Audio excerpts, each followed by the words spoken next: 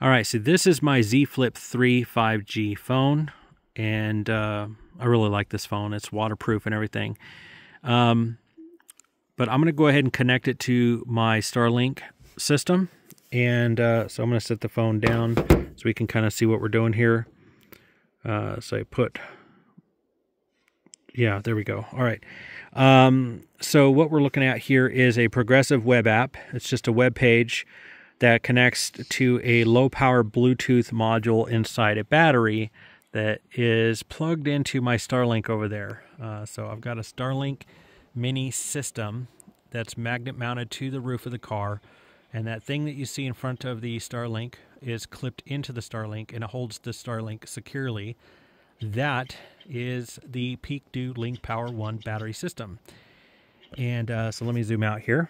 So I can actually turn on and off the battery system and provide power to the Starlink at any time. So now I'm powering up the Starlink system right now. So it's Bluetooth but low energy, which means it'll run for probably months that way. You basically only have to charge it when you want to charge it, and it'll just last a really long time. Now, that's not powering the Starlink, but when you do power the Starlink, you'll get about 4 hours and 20 minutes on average. I've seen people get about that, up to about 4.5 hours I've seen some people get. It just really depends on where you're at and how much you're using your Starlink. So the cool thing is I could turn on and off my Starlink from inside the vehicle.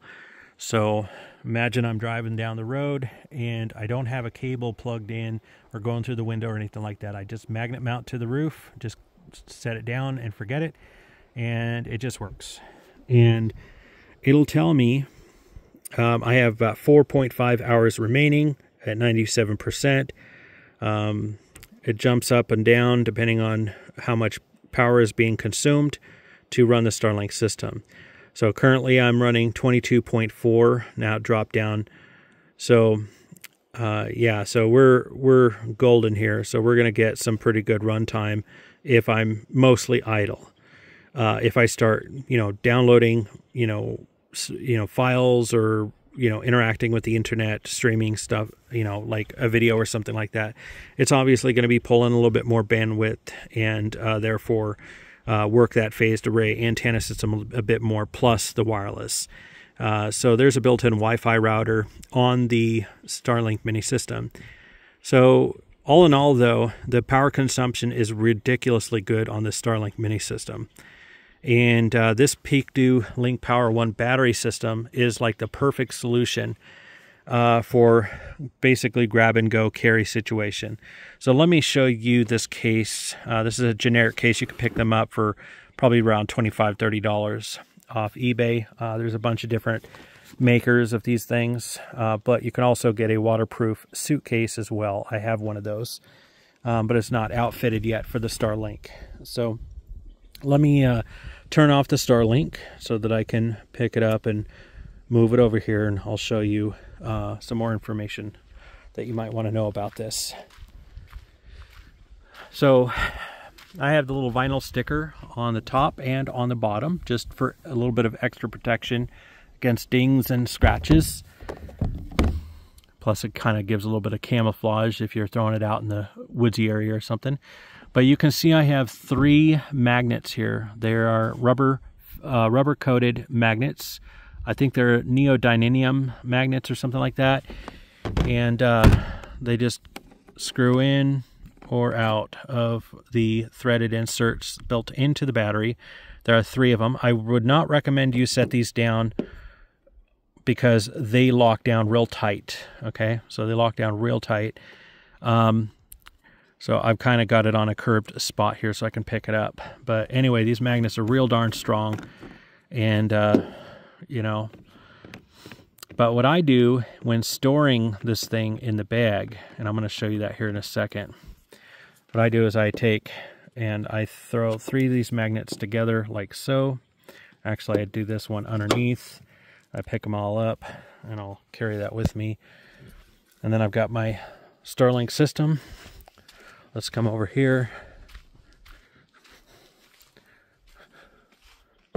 Set that right there.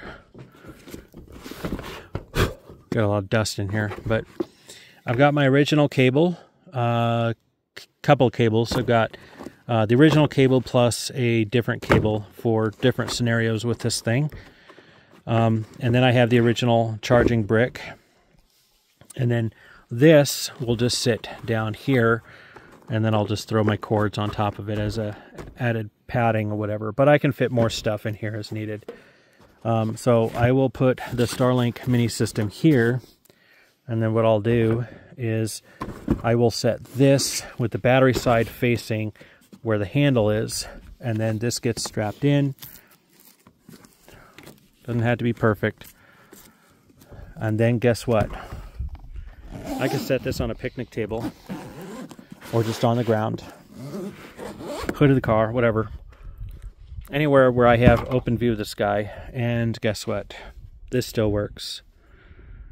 I can turn on and off my Starlink system, and then once this boots up, connect to the Wi-Fi, and now I can make and receive phone calls out in the middle of nowhere, and I don't even have to take it out of the case. This will also work on a ABS plastic. So if you have a really well built, sturdy, waterproof case that is you know, ABS plastic or something like that, it'll also work just fine through there.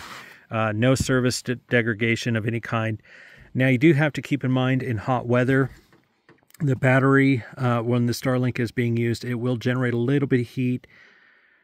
So I wouldn't recommend it in hot weather, but definitely in colder weather, this will be perfect. So the other cool thing is that this is also a battery bank and a, yeah, it's a battery bank.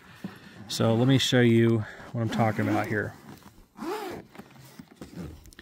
So I can also charge my phone right now with this system. So let me show you that in action. So I'm going to take this out. It's on right now. And let's see if I got the right cables with me. Oh yeah, I can just use, I've got a cable here. All right. So just a USB-C to USB-C cable.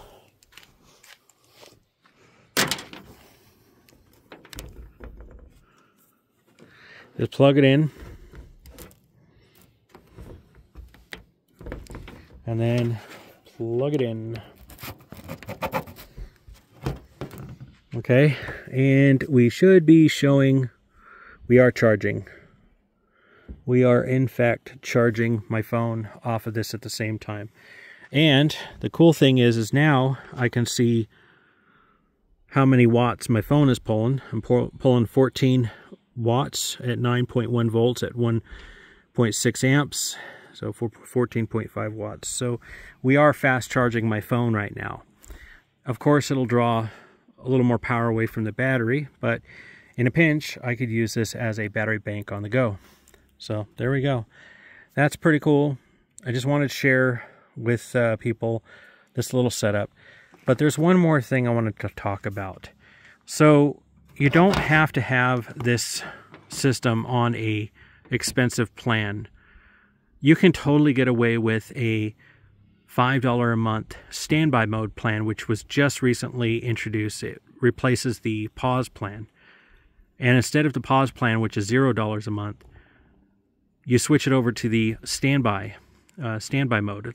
You can leave it that way for up to 1 year, but you will have to change out to a different plan or cancel, you know, inside of that year. But anytime you can switch over to the standby mode plan, and for $5 a month, it's unlimited data, but it's limited to roughly about 500 kilobits per second up and down, so asymmetrical. Still has the same low latency that the satellite system does have.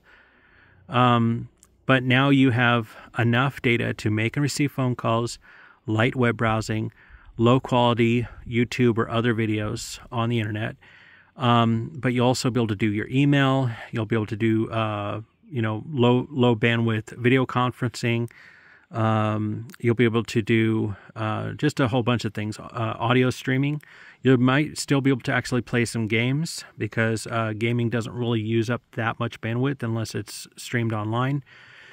So you really do have a lot of options still on the $5 a month plan. And so that's what I now have this set to.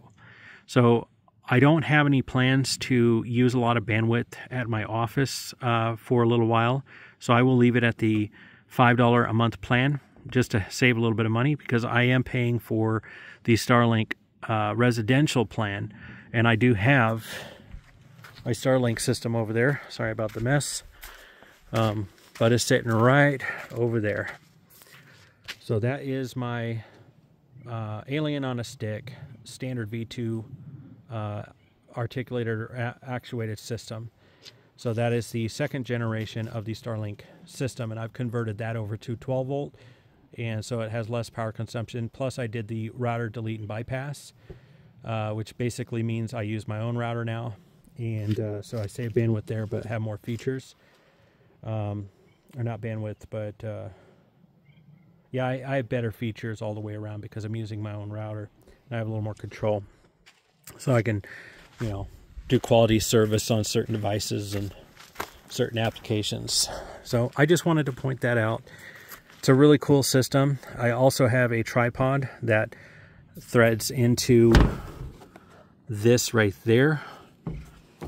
So it can be standing in the grass without interference of, let's say, wet grass or something, or just keep it out of a puddle. So yeah, there we go. That's the system. I'm going to go ahead and power down the Starlink. And the way I'm going to do that is just reach over to the top of the app and just click there. Now the Starlink is off. But I can always access it wirelessly.